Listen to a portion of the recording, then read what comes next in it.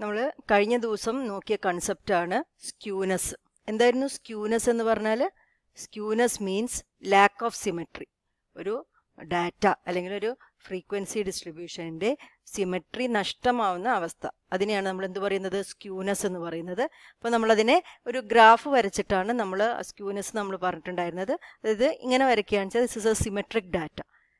Symmetry നഷ്ടപ്പെടുക എന്ന് പറഞ്ഞാൽ it can either B positively squid എന്ന് പറഞ്ഞു, നെഗറ്റീവ്ലി സ്ക്യൂഡ് എന്ന് പറഞ്ഞു. പോസിറ്റീവ്ലി സ്ക്യൂഡ് എന്ന് പറഞ്ഞാൽ ഇങ്ങനെയായിരിക്കും അതിൻ്റെ ഗ്രാഫ് ഉണ്ടാവുക. ആൻഡ് നെഗറ്റീവ്ലി സ്ക്യൂഡ് എന്ന് പറഞ്ഞാൽ ഈ ഷേപ്പിലായിരിക്കും ഉണ്ടാവുക.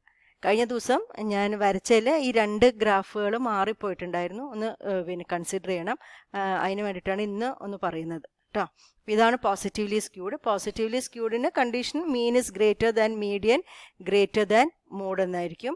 And four A symmetric data mean is equal to median is equal to mode. And four negatively squid mean less than median less than mode.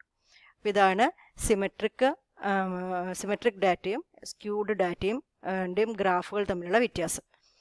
ഇനി നമ്മൾ സ്ക്യൂനെസ് പഠിക്കാൻ വേണ്ടിയിട്ട് ഈ കണ്ടീഷൻ്റെയൊക്കെ ബേസിസിൽ നമ്മൾ കുറച്ച് formulas നോക്കിയിട്ടുണ്ടായിരുന്നു. ഓർമ്മയുണ്ടാവും. Call Pearson's coefficient of skewness SKP രണ്ട് രീതിയിൽ പറയാം. ഒന്നില്ലെങ്കിൽ മോഡിൻ്റെ ബേസിസിൽ അല്ലെങ്കിൽ മീഡിയൻ്റെ ബേസിസിൽ. അപ്പം മീൻ minus mode by standard deviation എന്ന് പറയാം, അല്ലെങ്കിൽ 3 times mean minus median by standard deviation. ബൗളീസ് coefficient of skewness is SKB is equal to Q3 plus Q1 minus 2Q2 divided by Q3 minus Q1. അതായത് ഇത് ക്വാർട്ടൈൽസിൻ്റെ ബേസിസിലുള്ള ഒരു കോഎഫിഷ്യൻ്റ് ഓഫ് സ്ക്യൂനെസ് ആണ്.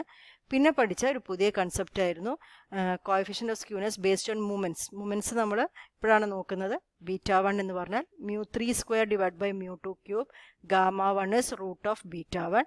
അവിടെ μ2 എന്ന് പറയുന്നത് എന്തായിരുന്നു? 1/n summation x minus x bar whole square or 1/n summation f into x minus x bar whole square. ഇത് raw ഡാറ്റയാണെങ്കിൽ, ഇത് ഫ്രീക്വൻസി ഡാറ്റയൊക്കെ ആണെങ്കിൽ.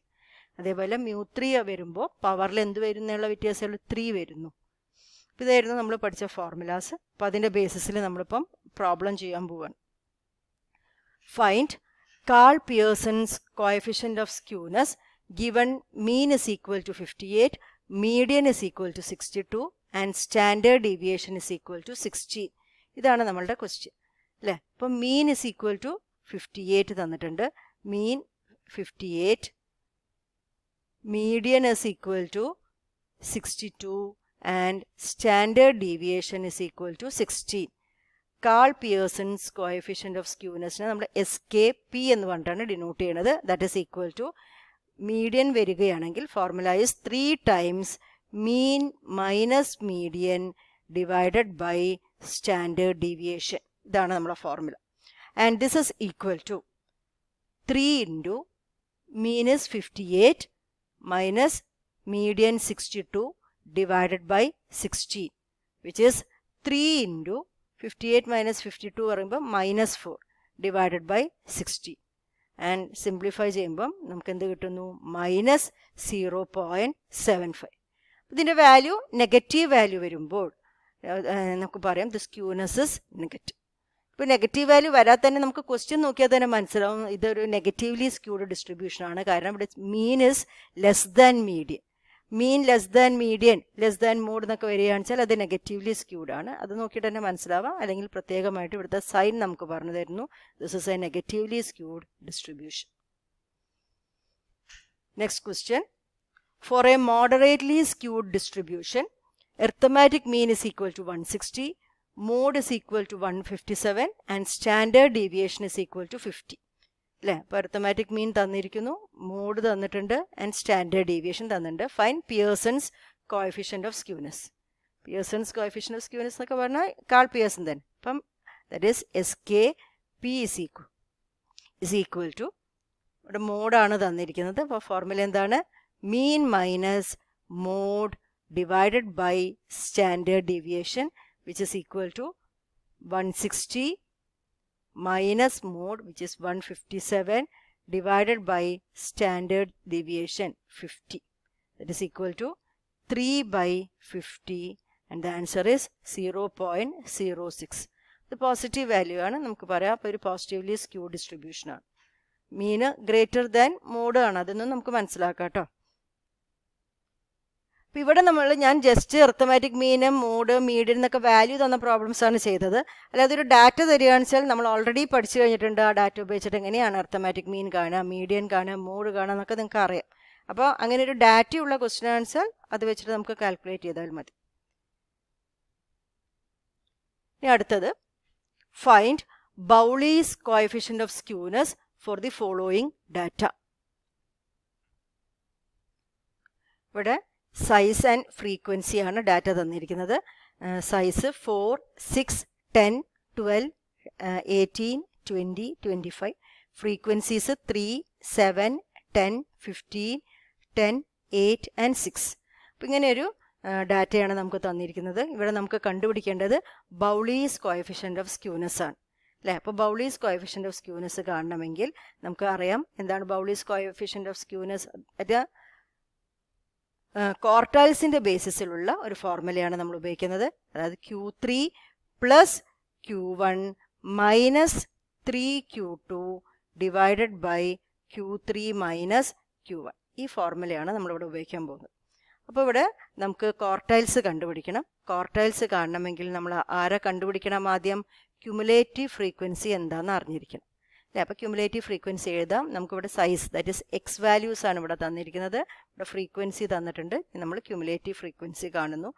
അപ്പം 3, 3 + 7, 10, 10 + 10, 20, 20 + 15, 35, 35 + 10, 45, 45 + 8, 53, 53 + 6, 59.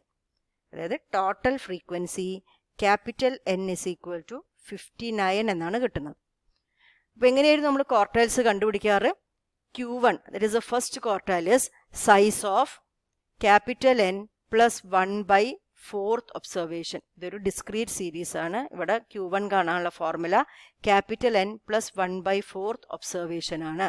That is equal to capital N is 59. 59 plus 1 60/4th observation എന്നാണ് വരിക. അപ്പോൾ 60/4th observation which is 60/4 എന്ന് പറയുമ്പം 15th observation ആണ് നമ്മളെ Q1 ആയിട്ട് വരുന്നത്. 15 അല്ല, ശ്രദ്ധിക്കണേ, 15th observation ആണ് Q1. അപ്പോൾ എങ്ങനെയാണ് നമ്മളിവിടുത്തെ 15th observations കാണുക? ഒബ്സർവേഷൻസ് വേണം ഈ കൂട്ടത്തിൽ നിന്ന് നോക്കണം അല്ലേ. അപ്പോൾ 15ാമത്തെ ഒബ്സർവേഷൻ കാണുക എന്ന് പറഞ്ഞാൽ നമ്മൾ എങ്ങനെയായിരുന്നു ചെയ്തിട്ടുണ്ടായിരുന്നത്? ക്യുമുലേറ്റീവ് ഫ്രീക്വൻസിയിൽ 15ഓ അതിൻ്റെ തൊട്ടു മുകളിലോ ഉള്ള ക്യുമുലേറ്റീവ് ഫ്രീക്വൻസി നോക്കി. അപ്പോൾ ഇതവിടെ 20 ഉണ്ട്. 20th വന്നത് ഏത് ഒബ്സർവേഷനാണ്? ഏത് എക്സ് വാല്യൂവിനാണ്? 10-നാണ്. അപ്പം which is A 15th observation? 15th observation is equal to 10. അതുമാതിരി Q2 ആണ് കാണുന്നത്. Q2 നമുക്കറിയാം. Q2 എന്ന് പറയുന്നത് മീഡിയൻ തന്നെയാണ്. സെക്കൻഡ് ക്വാർട്ടൈൽ എന്ന് പറയുന്നത് മീഡിയന് തുല്യമാണ്. അപ്പോൾ എന്തായിരുന്നു median? It is capital N plus 1/2th observation അല്ലേ. അപ്പോൾ ക്യാപിറ്റൽ N plus 1 എന്ന് പറഞ്ഞാൽ 60/2th observation ആണ് വരുന്നത്. അപ്പോൾ 60/2th observation എന്ന് പറയുമ്പം 30th observation. ഏതാണ് 30th observation? നമ്മളെ ഡാറ്റയിലുള്ള 30th observation കാണുമ്പോൾ 30യോ അതിൻ്റെ തൊട്ടു മുകളിലുള്ള ക്യുമുലേറ്റീവ് ഫ്രീക്വൻസിയോ നോക്കി. അപ്പോൾ നമുക്കിവിടെ 35 കാണുന്നുണ്ട്. അതിന് കറസ്പോണ്ടിങ് ആയിട്ടുള്ള ഒബ്സർവേഷൻ ഏതാണ്? 12 ആണ്. അപ്പോൾ Q2 is equal to 12 എന്ന് നമുക്ക് കിട്ടിയിരിക്കുന്നു. ഇനി നമ്മൾ പോകാൻ പോകുന്നത് തേർഡ് ക്വാർട്ടൈൽ നോക്കുന്നു, Q3. അപ്പോൾ Q3 is 3 times N plus 1/4th observation. അതായിരുന്നു നമ്മൾ Q3 which is equal to 3 into N plus 1/4 60/4 വരും. അപ്പോൾ നമുക്ക് കിട്ടുന്നത് 45th observation ആണ്. 3 into N plus 1/4 3 into 60/4 എന്ന് ചെയ്യുമ്പോൾ കിട്ടിയത് 45 ആണ്. അത് 45th observation ആണ് നമ്മുടെ Q3. അപ്പോൾ 45th observation കാണണമെങ്കിൽ ക്യുമുലേറ്റീവ് ഫ്രീക്വൻസിയിൽ 45 അതിൻ്റെ മുകളിലും. അപ്പോൾ 45 തന്നെയുണ്ട്. അത് ഏത് ഒബ്സർവേഷനാണ്? 18 ആണ്. ഈ കേസിൽ എല്ലാം അടുത്ത് വന്നു എന്നേ ഉള്ളൂ. This is 80. അപ്പോൾ നമുക്ക് ആരൊക്കെ കിട്ടി? നമുക്ക് Q1 കിട്ടി, Q2 കിട്ടി, Q3 കിട്ടി. Therefore, what is SKB? SKB is equal to Q3. The formula ഇവിടെ എഴുതി വെച്ചിട്ടുണ്ട് അല്ലേ. Q3 plus Q1. Q3 is 18 plus Q1. What is Q1?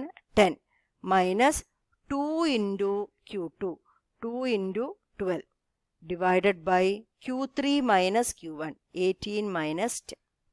ഇത് നമുക്കൊന്ന് സിംപ്ലിഫൈ ചെയ്യാം. അപ്പോൾ this is equal to 18 + 10 is 28 minus 24 divided by 18 minus 10 is 8, which is 4/8, and the answer is 0.5. അപ്പോൾ നമുക്ക് കിട്ടിയ ബൗളീസ് കോഎഫിഷ്യൻ്റ് ഓഫ് സ്ക്യൂനെസ് എത്രയാണ്? 0.5 ആണ്. അപ്പോൾ ഇവിടെ പോസിറ്റീവ് വാല്യൂ ആണ്, അപ്പോൾ ഇത് പോസിറ്റീവ്ലി സ്ക്യൂഡ് ആണ്. അപ്പോൾ ഈ സ്ക്യൂനെസ്സിൻ്റെ ഫോർമുലാസ് എല്ലാം കാണുമ്പോൾ അത് ആൻസർ 0 വരികയാണെങ്കിൽ നമുക്ക് പറയാം സ്ക്യൂനെസ് ഇല്ല, അതായത് സിമെട്രിക് ആണ് ഡാറ്റ എന്ന് പറയാം. അല്ലെങ്കിൽ നെഗറ്റീവ് വാല്യൂ വരുമ്പോൾ നമുക്ക് നെഗറ്റീവ്ലി സ്ക്യൂഡ് ആണെന്ന് പറയാം. പോസിറ്റീവ് വാല്യൂ ആണ് കിട്ടുന്നതെങ്കിൽ നമുക്ക് പോസിറ്റീവ്ലി സ്ക്യൂഡ് എന്ന് പറയാം.